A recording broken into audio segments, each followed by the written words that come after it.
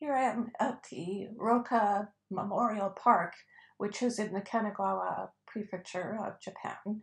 It's a beautiful residence, an old residence from a writer and philosopher. And it's just this idyllic little place that you can come to and visit and just take in the sights and the sounds of a typical park. Okay, so I'm starting in with a limited palette. I always like to work with a limited palette, and in this case it's nickel yellow azo, and it's a very translucent yellow, which is similar to yellow ochre, but ends up being quite translucent, quite transparent. The other color I'm using is cobalt turquoise and also magenta.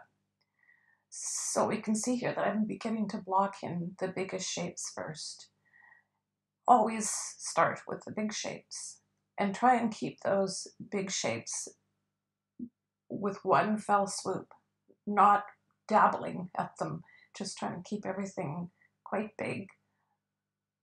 You can see I'm using a very large quill, which is helpful. It's a quill mop, so it holds a lot of pigment. Also, I'm trying to keep a plan going with the cool shapes first. As we see, I blocked in the sky and the cool shapes in the buildings. Now I'm going to the cool yellows. So the painting is contre-jour. We're looking into the light. And very quickly, I'm establishing a dark middle tone and light so that I can kind of key everything as I paint along. Also, because it's a big brush, it's just getting the job done quickly. It holds a lot of water and pigment, and it's just a quick, fun way to paint. Very quickly, we can see things blocking in and taking shape. I'm using my big fat #6 rigger, which I love. That brush, it can load with a lot of pigment.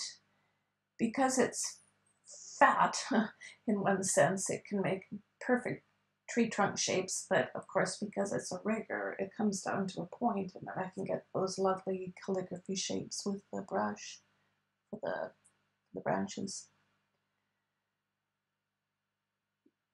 The rigger brush also creates some great texture, you can see here. So I just scumble it and drag it, and it just gets a contrast between the hard edges and rough edges.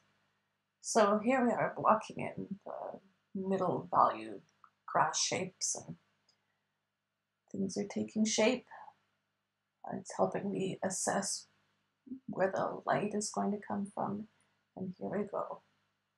All of those dark passages really are just one middle tone value, and you can see how we're beginning to read the picture so well with the cast shadows. Also, it's helpful at this point to determine the focal point. So with the board slightly tipped, I run a bead around those shapes where the umbrellas are and just slowly work down the page, taking my time working around the figures.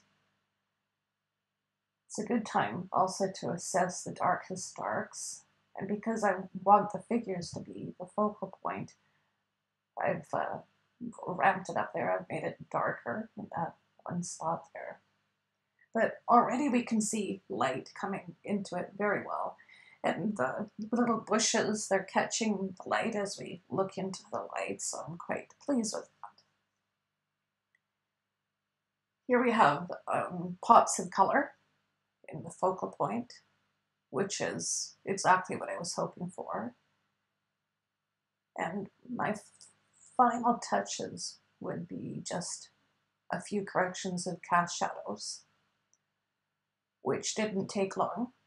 I would say this was the final little bit of dressing the costume, the tiny bits at the end. So it's pretty much done. but I can see there's a few places where I can throw in some shadows. Other than that, I see I also popped in some warm colors.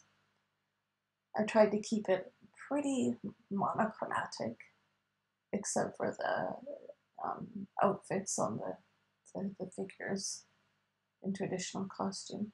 So here we go. Here's the final shadows, and I'm quite pleased with that. You can see how the brush, if it's scumbled or dragged on its side, it creates quick texture. And I'm quite pleased with the amount of soft edges and hard edges. So it's, I'm going to say this is a delightful end to a delightful day in Zushi.